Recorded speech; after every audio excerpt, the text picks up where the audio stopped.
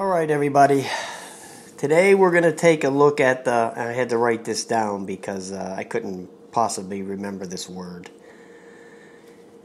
The Yizhan I3h. Yeah, that was it. Okay, now that I got that out of the way. It says iDrone on there, but anyway, it is what it is. Okay. It's a quadcopter, okay? There it is right there. It's one of them tri-blades. One of them tri-blade deals with the brush motors and the little halo on there, you know.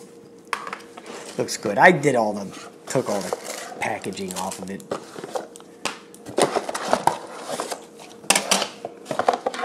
Make it a quickie.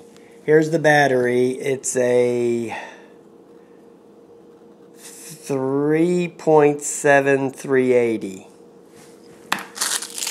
There's the charger, spare props, and screwdriver. You know, the usual suspects. Here is the controller, and it says on here, correction function. If the copter cannot upward straight, I guess that means go straight, please make an adjustment pressing the speed conversion button to 100%, also keeping the throttle stick and direction stick to left bottom. But that's a bug. Yeah, get out of here with that. Here's the transmitter. I guess this is the rate here, and that's for the video, or the video here. They have the rocker switch on here where it has like a double function, you know, the button. And I guess that's for the flips, because it has a couple of arrows, like going in a circle. And then down here is the, I guess this would be the return to, or the headless maybe, and that looks like a takeoff land type deal. We'll figure it out, right? It can't be that complicated. Here's where the battery goes. Right in here. Hopefully it'll go in there. I didn't get the one with a camera because actually they have a version of this that has a FPV screen, but I didn't, you know, I didn't want to go that route with this thing. You know, it was cheap enough. This thing was just dog cheap.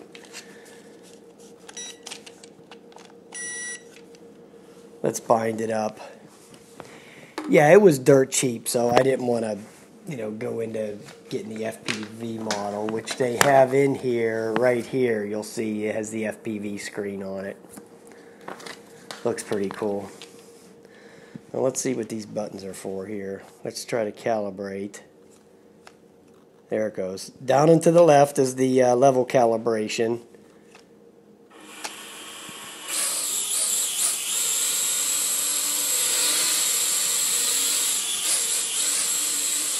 Oh yeah, looks good. Oh yeah, sounds good. Let's see if this is the flip button. Yes, it is. It flips in all the directions too. Let's see what this here is. Okay, that's the return to home button. Right there.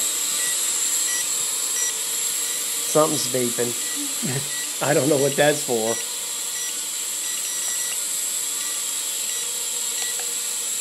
Okay. You have to turn that. You have to hit the return to home button again to get it to stop doing that. Even though you can override it with a stick, you still have to hit it again to take it out of the return to home. Now let's see. Okay, that's the rate. Look at the pitch on that thing.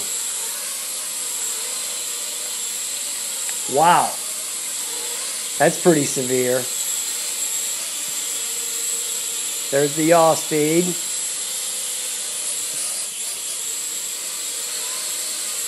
And there's the roll.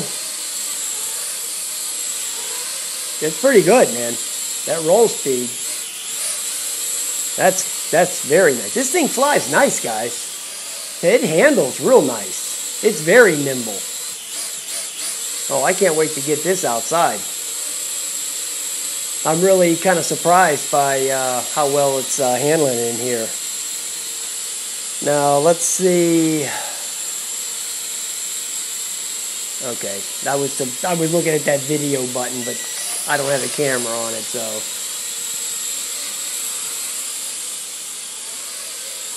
Look at that, man. Wow. Wow, that pitch is impressive.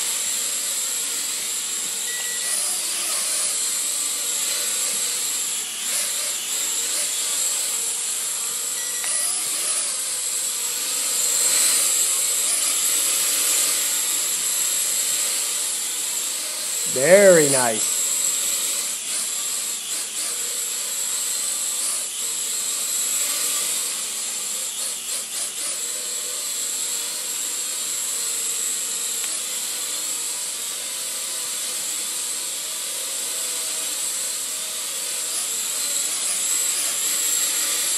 Very nice. Boy, I'm really surprised how well this thing's flying, man.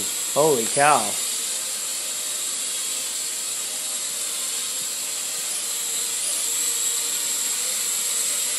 Alright, boys. I ain't going to test the battery. I just wanted to take it up. I think this is the land button right here.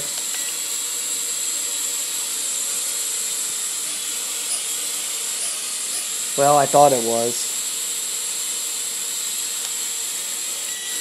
It is. You just have to hold it in.